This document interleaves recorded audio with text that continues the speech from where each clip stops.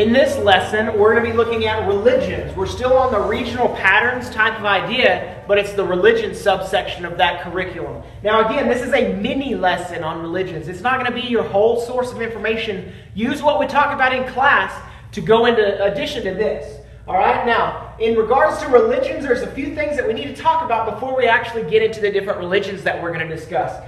First is the difference between universalizing and ethnic religions. Universalizing religions are the religions that are attempting to be global and are attempting to appeal to all people wherever they are. So you're going to see them all over the place. And that's what my first list of religions are going to be. The last is ethnic religions. These ethnic religions are appealing primarily to only one group of people or one ethnicity. And then you're generally going to see that in one place of where they are living. Now, the next thing that I want to differentiate between is atheistic and agnostic. And these are people that do not have a religion. Atheists believe that there is no God, that God does not exist. And agnostics believe that nothing can be known about God, whether he exists or not. So no God, and then we're not real sure. Next is the differentiation between a branch of religion and a denomination of religion. A branch of a religion is going to be dealing with an actual fundamental decision or change in that religion, and then your denomination is going to be a change in that branch from that religion. So that's kind of the subset that I want you to remember. You've got the actual religion, then you got branches, and then you have denominations out of each one of those branches. And then I've got a couple of key terms here that I want us to look at. I want you to look at prescription, which is talking about rules that are in regards to those religions. And then secularism is the idea that fundamentally we're becoming less and less religious and more to the fact that we don't really have a religion. And that's a term that you need to look at. The opposite of secularism would be sacred. That's the difference. Religions are going to be sacred. And then your maps that you see on your screen now, your maps, they're going to be the ones that show you where these religions actually are, and it's important that you understand those. And then also this pie chart. This pie chart shows you the breakdown of these religions and the percentages of them where they're found. And your three major monotheistic religions you can see on this map, those are Christianity, Islam, and Judaism. Monotheistic meaning one God. Now, right along, the first major religion that we're talking about is Christianity. There's more than 2 billion Christians in the world. Now, these figures, these statistics can often be controversial, and we're not 100% sure on these stats because places like the United States don't keep stats on how many people are actually Christian.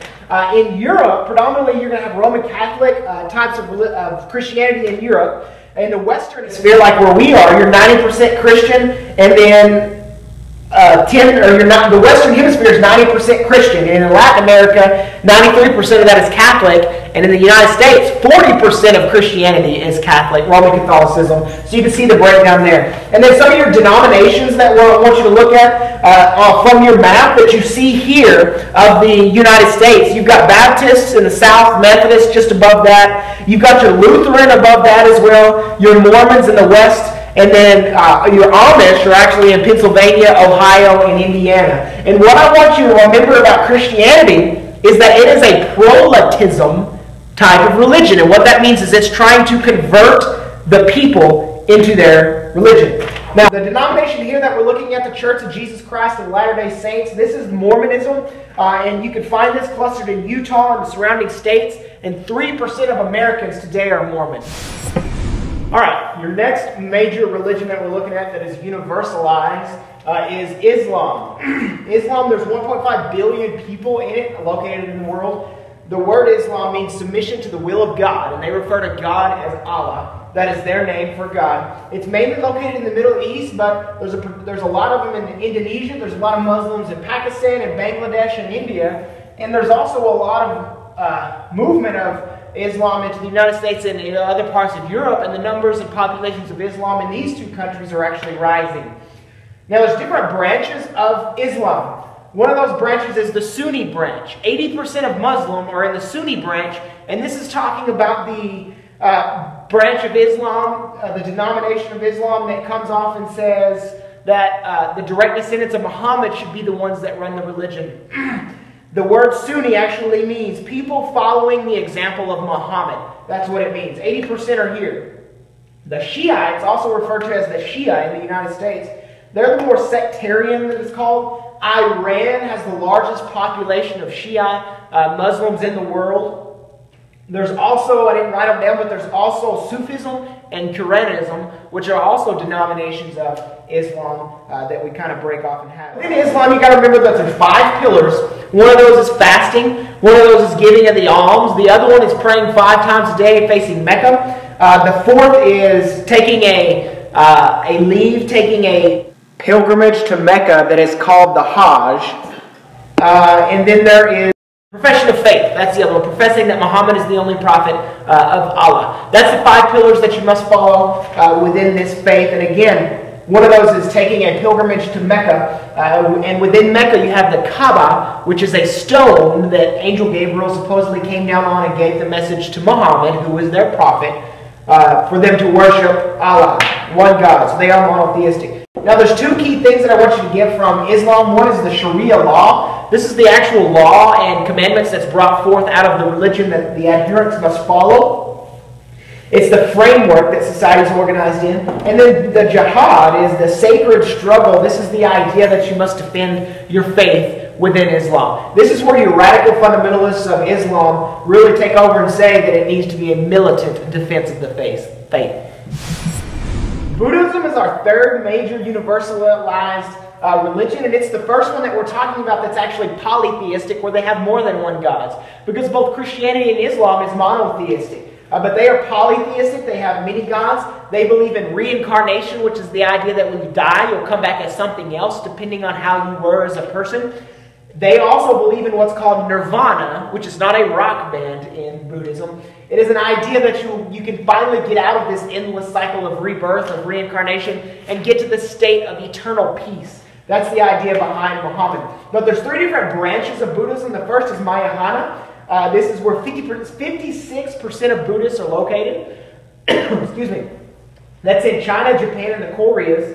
The other one is Theravada, which is where about 38% of your Buddhists are located. And this is located around Cambodia, Laos, Myanmar, Sri Lanka, as well as Thailand. And then the Vajrayana.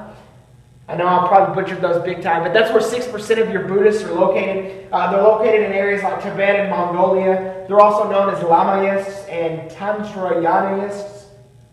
But those are also denominations. The religious functions of Buddhism are performed by the monks. They're not performed by the general public. They're not really considered religious peoples because of this. The next 2 universalized religions that we're looking at is Sikhism. The Sikhs are located mainly in northern India and in a region referred to as Punjab. This is in between Islam and Hinduism in India, and so you kind of see some similarities there between the 2, because they're monotheistic from Islam, and then they're the idea of reincarnation from Hinduism. They take those 2 and combine them. Then you also have the Baha'i religion. This is mainly found in Africa and Asia. This is a very young religion. About 1844 it was established.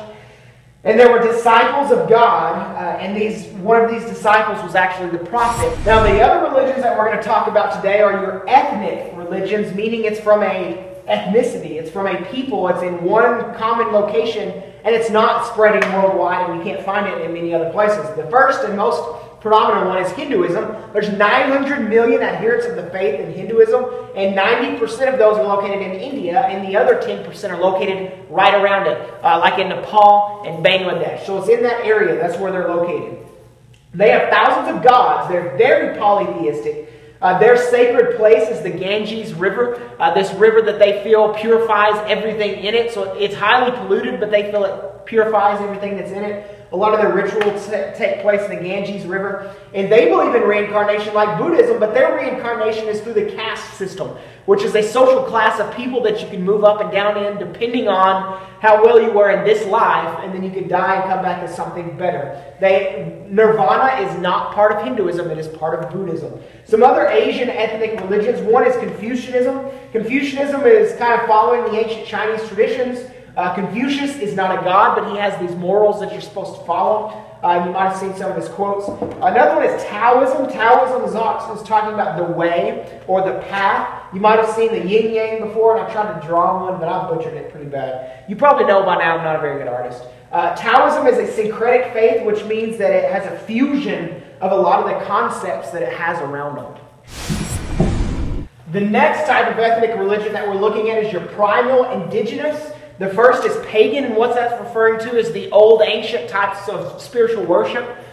This is like your ancient Greeks, your ancient Romans. This is the types of religion that they had. So when you hear pagan religions, that's the practices of these ancient types of religions. The next is kind of more of a modern one. It's called Juche. Juche is the North Korean ideology that the government is putting forth, and it's the idea that not that the government is God, but that's almost how they're treated. Kim Jong-un right now in North Korea is pretty much treated as if he's God. But it's this ideology that the North Korean government puts forth, and it's widely regarded as what they worship. The next is your African tribal religions. Animism is the one that we're looking at here. It's the idea that animals and nature has spirits and you should treat it respectively. Very similar to the Native Americans, but your tribal regions of Africa, that's the religion that they have. The Ayers Rock is their sacred place. You should go check it out, look up a picture of it, but that's referred to as the sacred place of animism. If you didn't know that, you can see where it talks about rock and identify that it's nature and spirits and see the connection there. The next that I see is Spiritism.